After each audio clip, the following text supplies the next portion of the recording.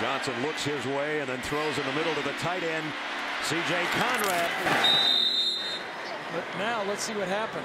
When it happened, I never didn't really know what to expect. I knew I had a lot of pain down my leg, so. Looked like he was holding his hamstring, and it still does. I don't really lay on the field. That's just not something I do. But I knew it just something didn't feel right. I couldn't put any pressure on my foot, and then I flew back to Lexington and found out that I tore a ligament in my foot, and I had to get surgery the next day. So that was tough.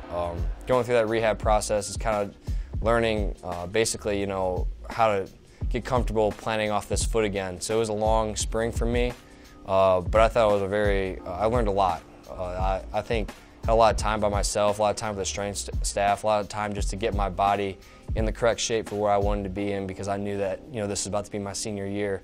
Set. Good, CJ.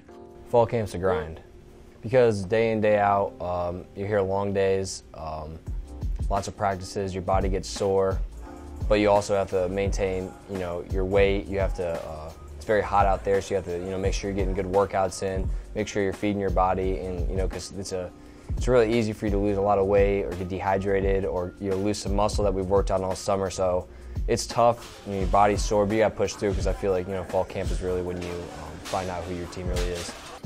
Come on, CJ, this is what you got to block the next level. Let's go. Set. Good. Coach Mero's tough, but I say that in a good way. He's not like a jerk or anything like that. He brings the most out of our tight ends. Good, CJ, good. Now you had that tackle coming with you. I think what I love the most about Coach Mero is that he never cared about how many catches we had or anything like that. It was all about, being physical. You physical, you block here. And being a complete tight end. And he told me that from the beginning of the recruiting process. He was extremely honest with me, and I think that's helped all of our tight ends, just forming us to be complete and not one-dimensional. Hey, CJ, good route. Man.